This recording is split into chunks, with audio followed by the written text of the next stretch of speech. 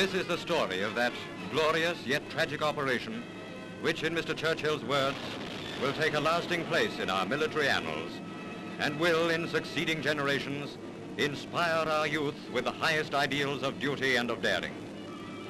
Airborne troops arrived by glider to take part in the toughest job of the war. Losses are not light. Crashed and burning aircraft are but a fraction of the price to be paid. But the Red Devils of the skies do not count the cost.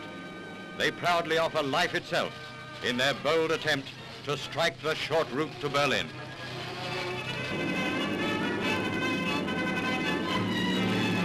Back on the road from Eindhoven, men of the Second Army go forward towards Nijmegen and that vital bridge across the wider stream of the Rhine, whose capture intact was the most dazzling achievement of our airborne forces. That was the first objective of the operation, and it was triumphantly accomplished after a brilliant pitched battle. The second objective, the town of Grave, was also swiftly secured by the Guards of Armoured Division. Soon, our armor had passed through and was rolling northward. The famous Nijmegen Bridge, photographed by our cameraman Kenneth Gordon. In their anxiety to deny us the use of it, the Germans had placed demolition charges. But the sudden swoop of the Skymen took them unawares, and the charges were left unexploded to be removed by British engineers. The Germans tried to make a stand, but after a violent struggle, they were forced out, leaving many dead. The Nazis would have given a great deal to get the bridge back, but their troops to the north were being held in a grim struggle by the heroic men of Arnhem.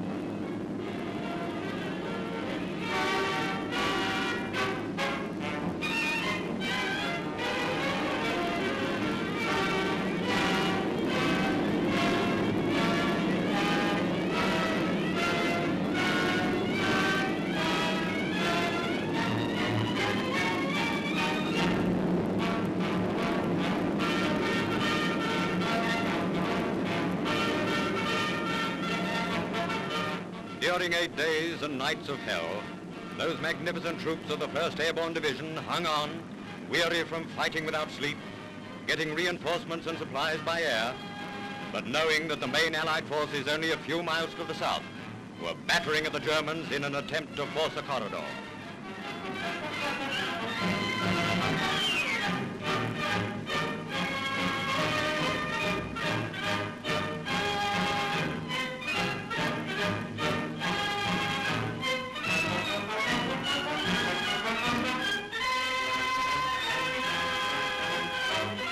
Pounded by everything the enemy can bring to bear, General Urquhart's men defend themselves from slit trenches.